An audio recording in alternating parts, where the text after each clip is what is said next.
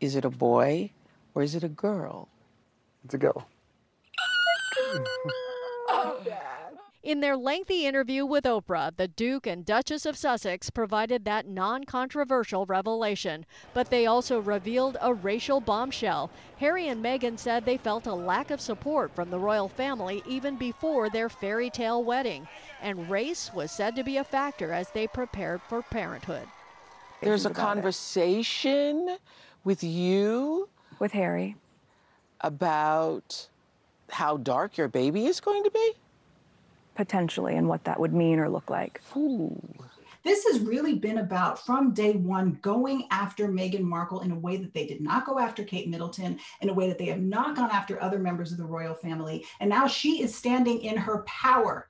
American journalist Mara Schiavocampo notes today's widely negative reaction in the British tabloids, though the royal family has yet to respond to what was said by Meghan and Harry. They hit this head on. They said a big part about this is race. And Harry said outright, I was afraid of history repeating itself, referring to his mother's death, but in an even more dangerous way, because now we've added the layer of race to this. According to Duchess Meghan, tabloid criticism and palace pressure became too much, prompting the family's move to California.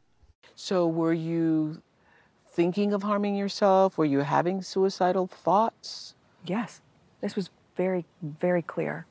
Wow. Very clear and very scary. And, you know, I didn't know who to even turn to in that.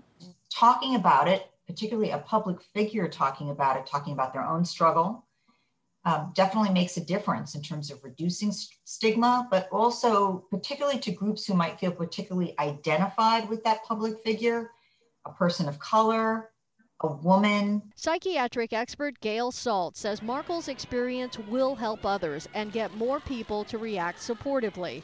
In a statement, the National Suicide Prevention Lifeline said call volumes stayed within typical ranges during and after the interview. Dr. Salt says reaching out to anyone in crisis can literally be a lifesaver. It does require intervention, and being a princess, having means, having a loving husband, none of those things prevent you from getting depression.